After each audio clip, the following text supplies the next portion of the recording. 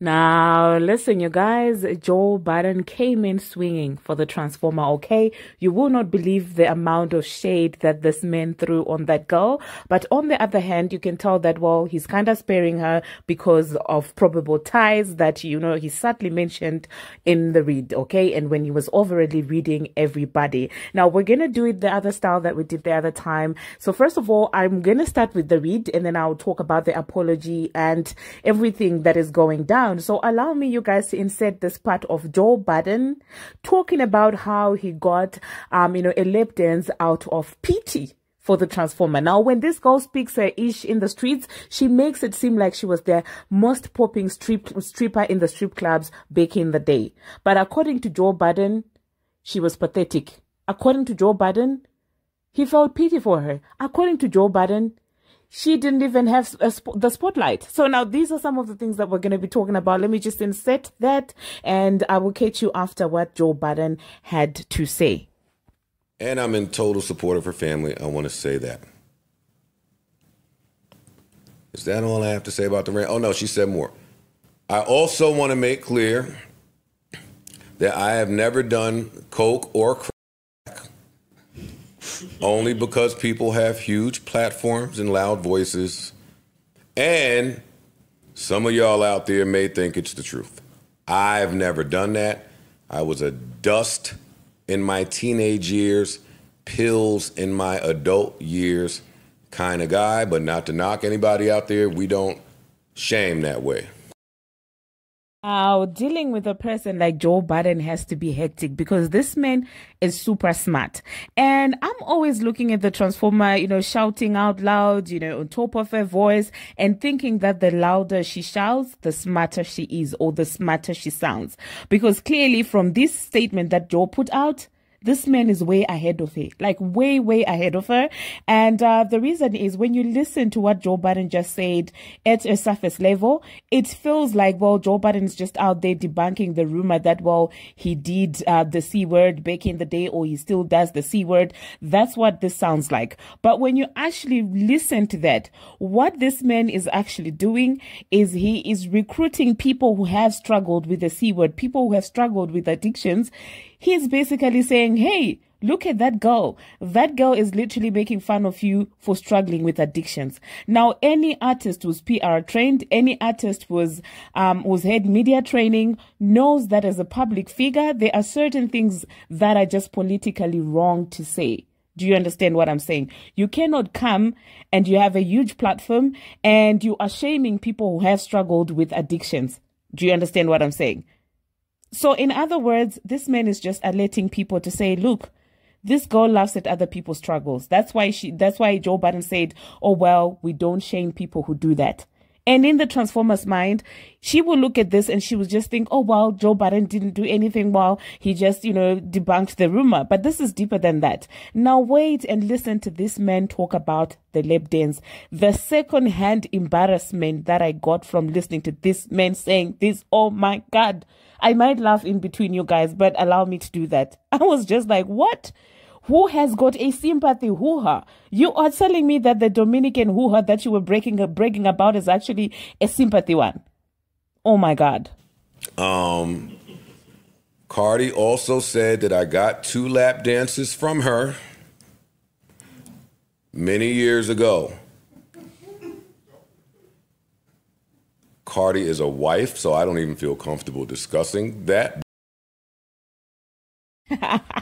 Guys, oh my God, there he goes, pointing out the fact that, well, she's a wife. Now, you guys, if you remember also in my previous videos when I was covering the run, I told you that it does not make any sense for somebody's wife to come out here bragging about a lap dance like that you gave to another man and you're still in contact with that man. Like, what is that?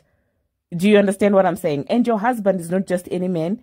He's also a man who's in the industry. I get it. Stripping is a job. I get it. Giving lap dances was a job. But as the person that you are now and being married to a man that's going to be rubbing shoulders with the likes of Joe Budden, imagine how your husband is going to feel when meeting Joe Budden and you're out here bragging and lashing out on Twitter talking about you gave this man a lap dance like for money.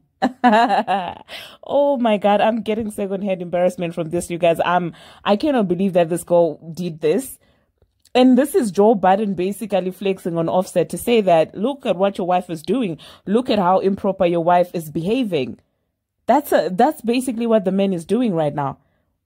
And honestly speaking, I do feel like they deserve each other. Hey, Offset goes around sleeping around, embarrassing her. Hey, and here she goes, bragging about a lap dance that happened years ago. Like, how many clients did you have?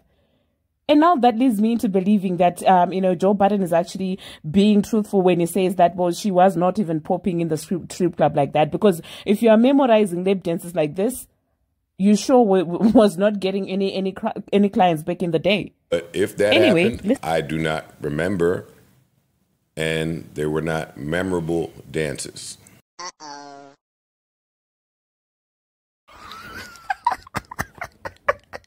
You guys, this man said that the dances were not that memorable. Oh my God. Joe, this reads, oh my God. And now I believe when Joe Budden says that he's a bub like this, because only bubs read this way. Like, Joe, what is this honesty? This man started with the apology just to end, the apology with this. Now I don't even know if I should take the apology seriously. But you know what? We'll still cover the apology in another video because we're still behind. The man said he does not remember. The man said, well, it means the dances were not that memorable, which means they were bad. They were bad. That's what this man is saying. Why did she even bring up the lip? Oh my God. I'm embarrassed. Embarrassed. They were like the dances that you give, like, out of pity.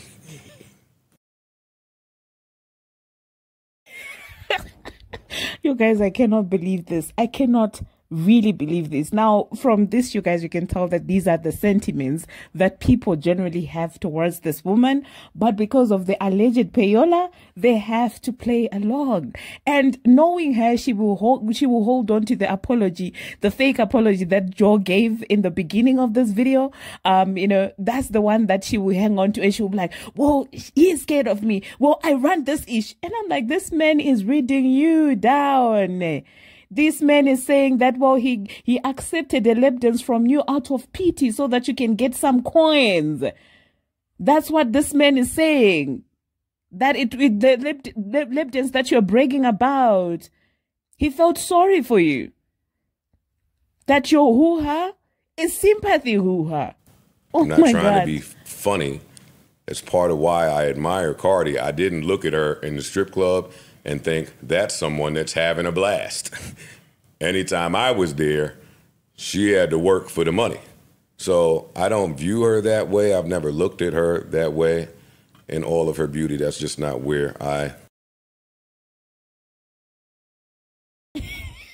In all of her beauty, you guys, this is what Joe Budden said. In all of her beauty, he has never looked at her that way. And I'm just thinking, if this man is publicly saying this, imagine what they say behind closed doors. Imagine what these men be talking about behind closed doors. I mean, if he can say this, guys, I'm so embarrassed at this point. Like, why? Like, the woman in me wants to be like, Joe Budden, you're going too far. But then I remember she brought up the lap dance. She's the one who used that as a weapon to shame this man. So the woman, the trying to be a feminist in me, I'm trying to do that. But at the end of the day, you brought the lip dance up. Now, it would have been a different situation if Joe Budden just came out and started talking about the lip dance and, started talking about how much of a pity lip dance it was. But that's not the case. You brought it up. So now my feminism ends here. Like, I don't go beyond that. You tried to use your femininity as a way of trolling a man, and the man is reciprocating. I wish I really could. A part of me is just like, oh, Joe Budden, that's not nice. But I mean, girl, you accuse this man of doing the C word. And this man has got a partner. You have a husband. What's the business of you bringing this to the public? Like, why? Offset with the sympathy. Oh my God. So I don't remember the lap dance. I'm mad that she remembers a lap dance if it happened. What else do I need to address with Cardi? What? She had to work for the money? She worked hard in the strip clubs. I remember. Anytime I was there, Cardi worked hard. Her and that little light-skinned girl, everybody wanted the curly hair. Like, Cardi was, like, to me, I felt overshadowed in New York strip clubs. Okay, like, she wasn't one of the it people to me, in my experience. So she pivoted, and it worked. And she pivoted, and she went from that to TV, from TV to music, and it's been seamless and flawless. Yeah, so all that talk that, oh my God, I was the it person in the strip clubs, I was getting my money, I was this, as if you were that, like, the baddest stripper in the club. Joe Budden is saying that you and your former teeth were really not. You were not, okay? That's what Joe Budden is saying. Joe Budden is saying that you were highly overshadowed.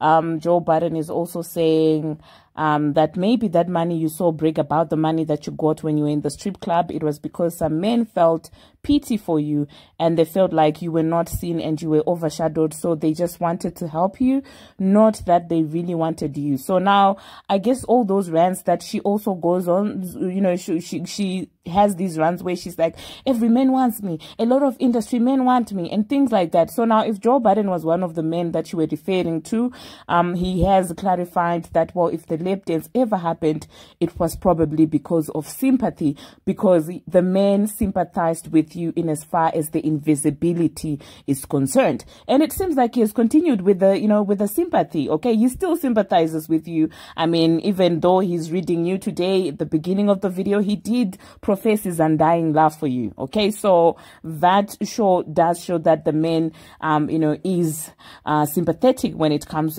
to you. So I hope she understands now that sometimes when these men are out there bringing her up and things like that, it's solely out of, you know, out of sympathy. I'm not saying this to be shady, but I do hope that she uses this moment as a moment to self-reflect and say, and also understand, because she likes to say that if a female rapper, you know, compliments her on something, she goes out and tries to shame them later on to say that, oh, well, you were in my DM, you were congratulating me. So I hope she understands that it's normal for people to even say you look good. Maybe when they realize that your self-esteem is kind of low, you need to have like 20 surgeries, they will come and say that you look good in an attempt to make sure that you don't continue, you know, touching your face and things like that. So we are not to take those compliments as a gotcha moment when people are trying to be nice to us. It's just an example that I'm giving. I'm not saying that that's what happens when people are complimenting it. I'm just saying that, you know, these men may have asked for lap dances, the likes of Joe Budden, and they were like, oh, this one, it seems like she's very hardworking. You know, she probably does not get tipped that much. So, and she probably does not get that much attention. And that is the reason why. Let me just, you know, ask her to give me a lap dance so that I can do charity work. Basically, philanthropy. Joe, the philanthropist. Exceptions. Oh, she also said that because of my relationship or interviews that I've done with Nicki Minaj, that I might have turned it up on my criticism of her. I think that's the furthest thing from the truth. I'm too real of it ever been that way for any of these musical artists, but I do understand how it could look that way from her perspective. I think that's whack. Now, wait a minute. What do you mean, Joe, when you say that, well, you understand how it may look like that? Because I'm trying to rethink all the podcasts of yours that I've watched in the past, and I'm trying to look for a moment where you were out there hyping Nicki Minaj for nothing. Because every compliment that you've given to Nicki Minaj actually is true. So I do not understand this. Like, I don't understand. Please, please, please, please leave that woman alone. She's minding her business right now. Stop trying to use her to justify this nonsense that this woman is coming with. Because when have you ever put Nicki Minaj on a pedestal? When have you ever put her on, like, on a status that she doesn't belong? When? And when did you even drag this woman? This is the stuff that annoys me. It's the stuff that they handle her with kid gloves. Did you get the lap dance or not? Now I'm curious. Did you get the lap dance? And stop trying to say that, well, it was because of pity, because clearly you enjoyed it. You enjoyed the lap dance. I'm turning on you now. I think that's whack. The problem with that is that I'm so New York. It just so happens that, I mean, they both are New York. Mm-hmm.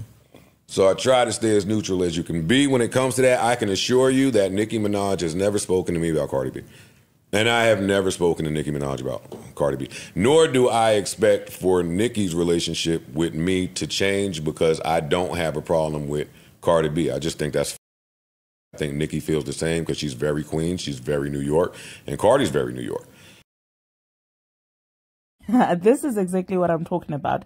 Did you guys realize that, well, when Joe Budden was out there giving Nicki Minaj a compliment and basically saying that, well, he knows that Nicki Minaj does not feel like Joe Budden has to have a problem with the Transformer because she is so Queens, she is so New York. So that was a compliment to say that she's not that immature.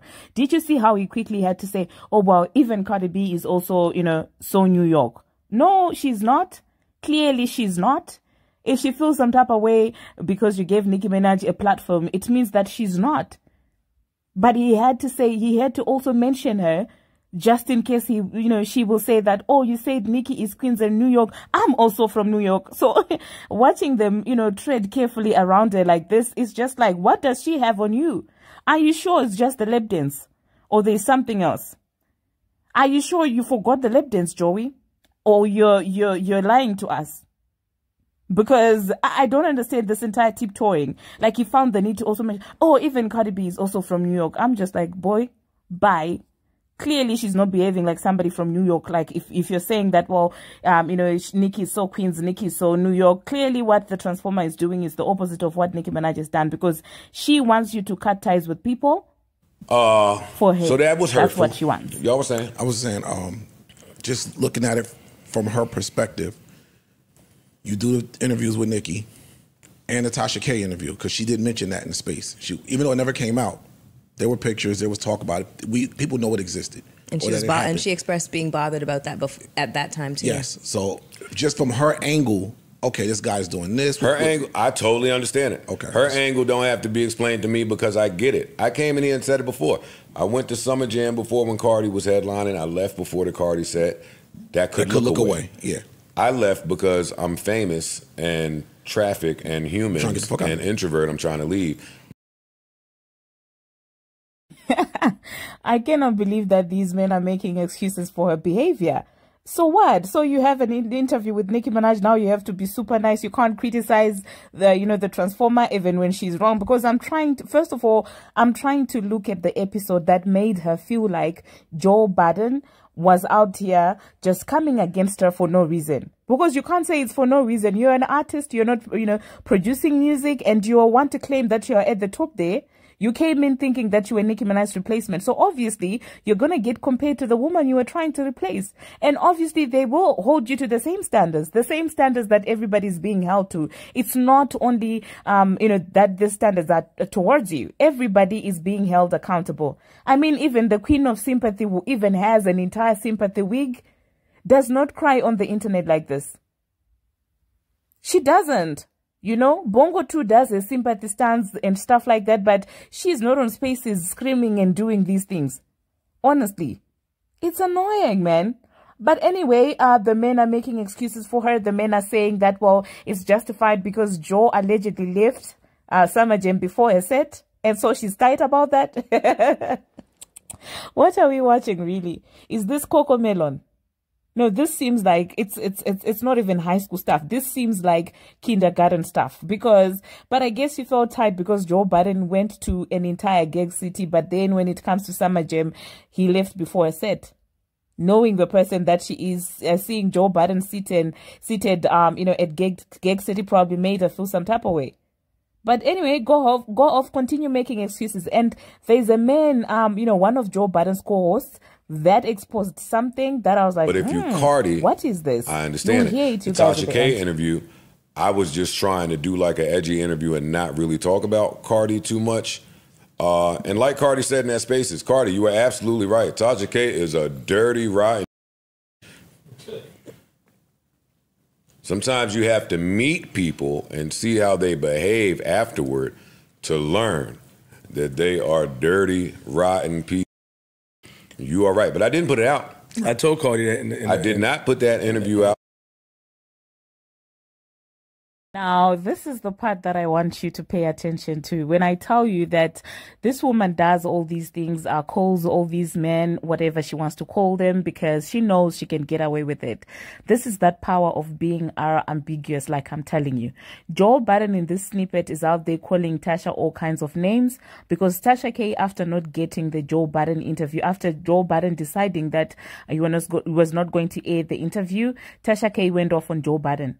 But I will tell you this today, whatever Tasha K said in that rant of his towards Joe Budden is nothing compared to what the Transformer said to Joe Budden in her recent rant. The Transformer literally accused Joe Budden of doing the C word. The Transformer called Joe Budden a hoo-ha, brother ninja for I don't know how many times. She called him hoo-ha, the P word. And this man still went on there and was like, oh, I love Cardi, or this and that. I'm not going to stop talking about her. I was just in the moment and things like that. And he has not called the Transformer out of her name. But do you see how comfortable he is calling Tasha K all these names? Do you see the double standards now? Because when you look at it, Tasha K's rant is even way older, and you would think that, well, they say time heals. But clearly he's still tight about that.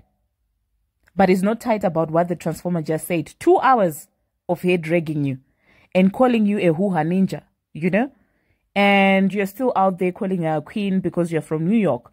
But when it is Tasha K, whom you flew out and you promised an interview, and because of the Transformer's threats, you did not go ahead airing that interview. She felt some type of way. You wasted her time. And she dragged you. And when Tasha K dragged Joe Budden, you guys, I don't want to lie to you. I don't agree with a lot of things that Joe Budden says, but a lot of it really made sense. And she was spitting nothing but facts. Of course, he might have called Joe the hoo-ha word here and there, but it's nothing compared to what the Transformer has called Joe Budden. Yet here sits Joe Budden and his co-hosts making excuses for the Transformer, and we understand her. But when it comes to Tasha K, you're calling her a piece of ish. That's what you're calling her. You're calling her the B word.